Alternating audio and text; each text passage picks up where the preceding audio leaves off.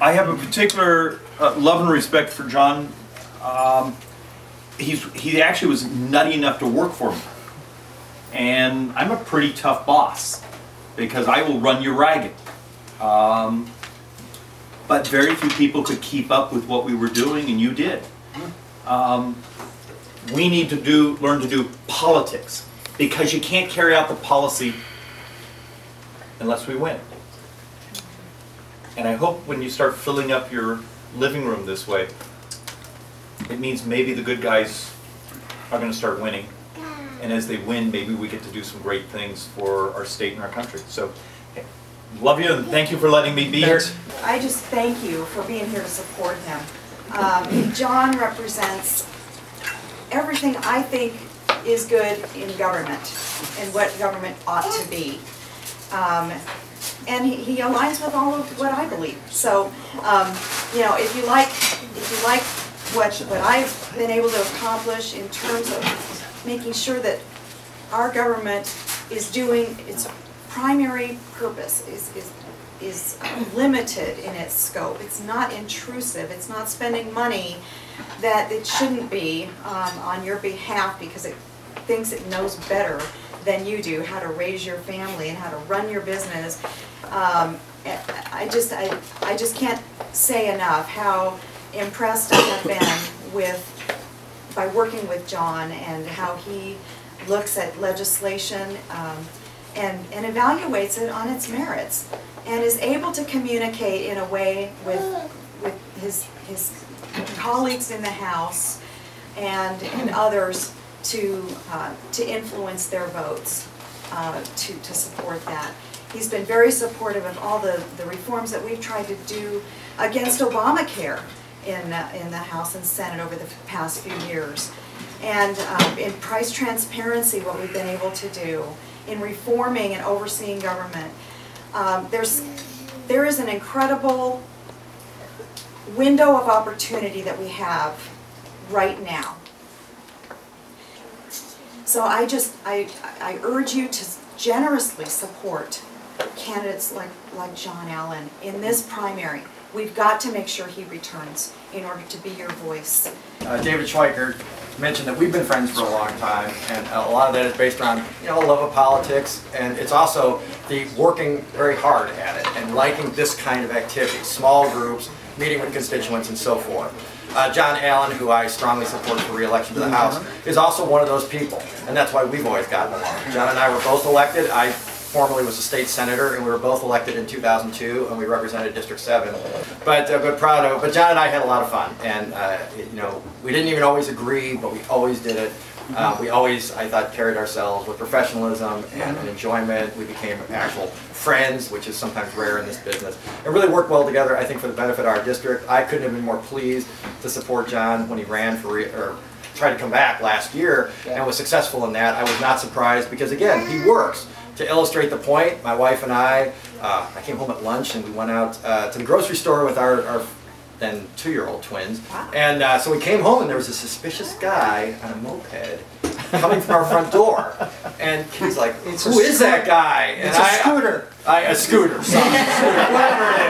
I guess he gave away the joke. Yes, it was. But it was John out campaigning in the middle of the heat. I thought I was the only guy crazy enough to go for the insanity vote, or the pity vote, depending on how you look at it, by being out in the middle of the day doing that. But John, I always applaud your work ethic.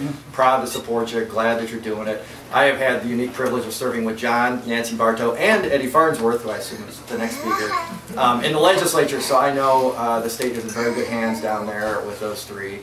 And keep up the good work, and I'm sure you prevail. And I'm happy to put up yard signs or do whatever else I can for you. Thank you. First of all, great turnout. This is fabulous. I go to a lot of events like this, and I can tell you that it's not very often that you fill a home with people that are interested in what their representatives are doing. So I appreciate you being here. I appreciate your involvement, and I appreciate your support of John. I mean, why would a guy from the East Valley, you heard Congressman Schweikert kind of beat up on me a little bit for being from the East Valley. Why would a guy from the East Valley drive over here on a Saturday to support schmuck like John Allen? You know, it's because we need people like John. When Congressman Schweikert said that I was one of the shining stars philosophically, it's because I've read the Founding Fathers. I've read and studied the Constitution. I know what they had in mind, and I can tell you we're not doing that for the most part. I'm glad that Congressman Schweikert's back there. I'm glad we have good people like Matt Salmon, who's my congressman, that are back there fighting the fight. But I honestly believe that the changes are going to come at the state level. I've been asked to run for Congress a number of times, and I've always said, we're not going to change it in Congress. I'm glad they're there to fight and try to make it better, but at the state level, we actually have a chance of doing things that are going to reform and get back in line with what the founders wanted. But we need good people to do that. And people like John Allen. John sits on the Judiciary Committee with me. I happen to chair that committee. Anybody who knows John, he is certainly a vast repository of wit and sarcasm, and I appreciate that, because I'm likewise willing to throw out a little sarcastic quip now and again. But the thing that I like about John is he's always prepared. We cover a myriad of issues, and we can't be expert in all of them. But John takes the time to read the bills, he takes the time to find out. If he doesn't understand, he'll call experts and become knowledgeable on the issue. People like John are the ones that are going to get us back to that idea that the founders had, that government doesn't know everything, that we actually empower government and it's limited. Well, we've lost our way in that we now we focus kind of on what's government going to allow us to do. We need to change, get back to where the founders were. We need to get back to saying, we have the power, it's our life, leave us alone, except for those limited areas where it's appropriate for government to have authority. But that's what we grant to them. John knows that, John does that, John's conservative.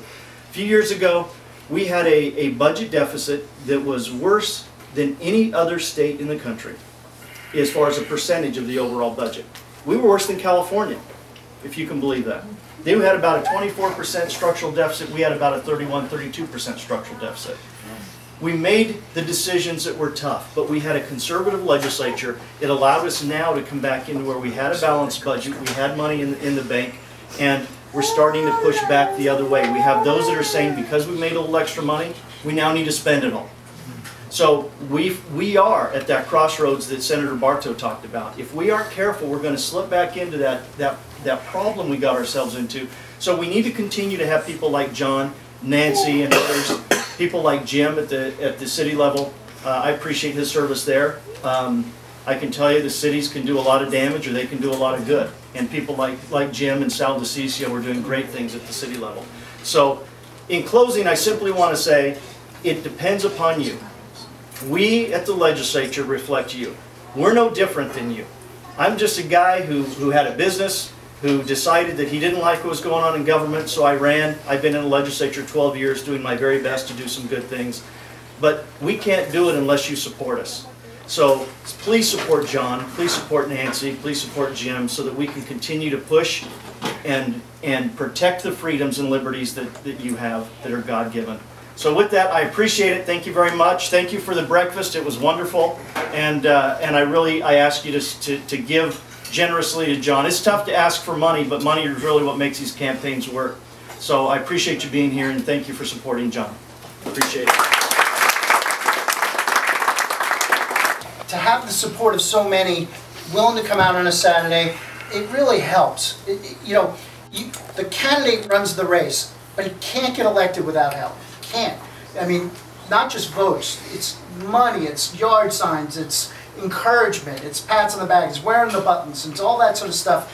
And it seems kind of hokey, but it's our system, and we have people that this is the field we've decided to be missionaries in. And so it's one of those things, without support, it's about me. With support, it's about us. And it really makes a big difference. Eddie and I do have a ton of fun in the legislature. And Jim and I, at almost every event we've ever gone to, just sort of zone out and fool around and stuff like that. I'm happy. He doesn't really mean that. Well, Jim, I'm listening with rapt attention right now. I caught that anyway. But Jim has always been able to do two things at once, and I have never been able to. But there's something about being a happy warrior in politics. There's a way of persuading people, but the easier way is to win their hearts, and their minds will follow. I think logically, our worldview is the correct one. But if I can win somebody through friendship, I'm willing to do that too. And I've had great success crossing the aisle working with guys like Dave Bradley on foster care issues. Dave Bradley and I don't agree on anything else, but we agreed on that. And we ran several bills that moved forward foster kids getting into universities and other things like that. There's an opportunity to make a difference. The other thing is, and I think Eddie said it very well, the real changes are going to come at the state level. They haven't come yet. But you have to have the right pieces in place when these things happen. I think I'm one of those. Eddie's one of those. You were one of those when we were down there. But we've replicated ourselves in other candidates. Because I got Nancy to run and got her in, and she's a good vote. And you have to look for those opportunities. So, although the names on the signs are mine, it's nothing worse than thinking I'm out there alone. So this event means so very much to me. So I appreciate that. Money-wise, please, you can also write a check. Besides, and I think you can give, what, $2,000 a piece or something? Yeah. Feel free to do that. But tell you the truth, $100 buys, signs. It buys things. The most expensive thing in campaigns is stamps. Even though it's the cheapest single item, it's the most expensive over the course of campaigning. Because that is what you do. You mail and mail and mail. So you say, okay, I'm going to buy John some stamps, and that sort of thing. And I promise you we'll make good use of it. Give you an example. Last cycle, I came in second. First and second get seats. The lady came in first with independent expenditures and stuff like that, spent about $90,000. The guy just behind me spent $32,000. That's what he posted, though we got 7 mailers from him, so I don't know how we did it. But let's say that his posting was correct. And another guy, he spent about $32,000 also. I spent $12,500. I put a lot of gas in my little scooter, and I came to visit a lot of people, and I tried to articulate a reason why to vote for me. I'd like to do it on more than $12,500. But we can. But we will make very good use of every dollar you give us. Who got the postcard with 3 stamps on it? Yeah, we had some leftover stamps this year. We just sort of making these Franken postcards. Just like nothing, everything covered by stamps. I have a great partner in this, and my wife Tina. She is probably the best executive director of a husband ever made. I very rarely waste my time because my wife keeps going, don't do it that way. No, that would be better. But she's a partner in this and has been such a great helper. So when you get one, you get the other. Tina doesn't come down to the legislature and tell me what to do unless it's personal. And then I have to but she does keep me on track, so it's wonderful to have such a great partner in this. And I just want to thank you very much for coming. I hope you enjoyed our speakers, get to know them a little bit better. I'm really hopeful that Eddie will be the next speaker. We have a lot of lifting to do, so if you run into a member, tell him what a great person he is, and try to encourage them to vote for him for that. And thank you. And do you have anything else? Eat sausage. Eat sausage. Thanks for coming. Stay as long as you like.